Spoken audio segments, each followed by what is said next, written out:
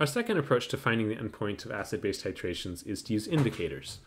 So these are colored molecules,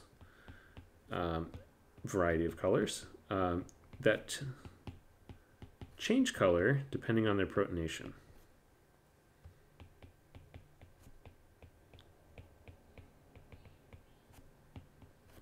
So, for example, the fully deprotonated form may be orange, and the fully protonated form may be blue, or something like that.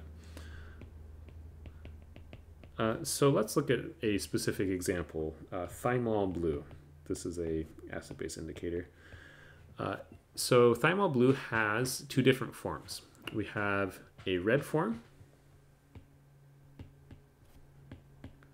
that exists at low pH. So this is the protonated form. But when it is deprotonated, it becomes yellow. And at higher pH, it turns blue. That's why the blue is in the name. But at the low pH, we have a red and yellow form.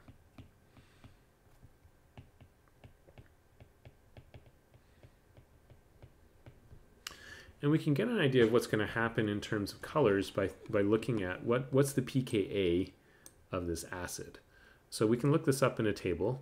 The pKa for this particular acidic form, again, there are more than one for this, is equal to 1.7. And so we can use the Henderson-Hasselbalch equation to get an idea of what's going to happen in terms of how this changes with pH.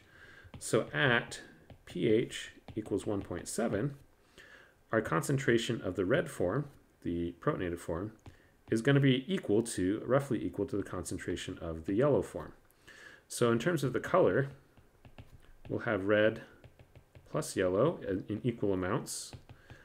This will look orange right at pH 1.7.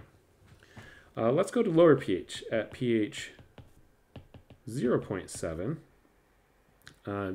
this means that the concentration of red will be larger. It'll be about 10 times larger than the concentration of the yellow form. So the color of the solution that we get will be just red.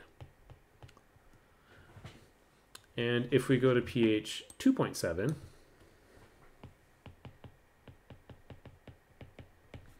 we'll have the opposite.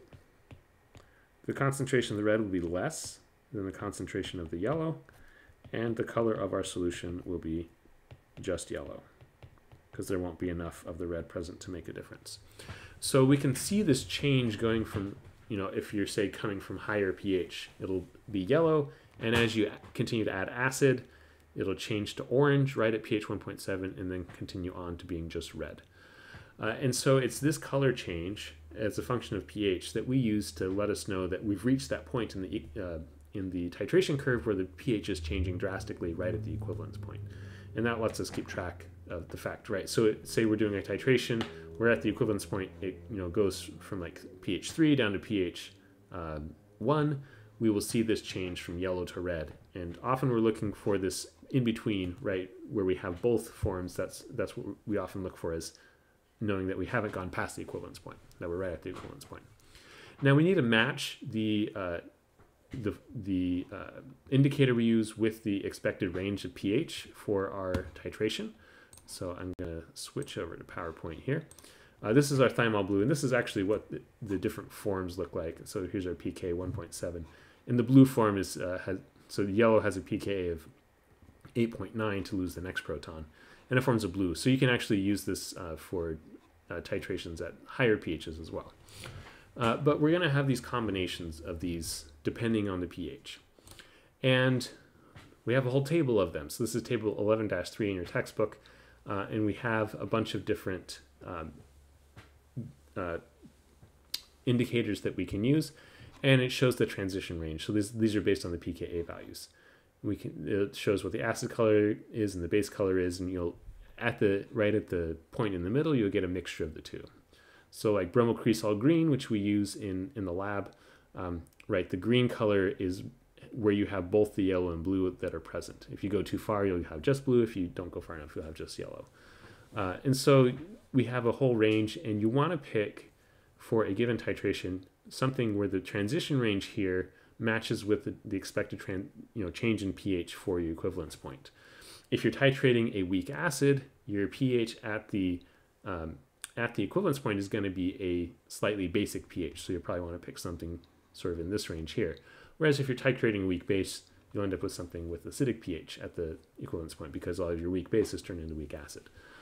So this is something you can look at with calculating titration curves and getting a sense of which of these indicators you want to use for a particular titration.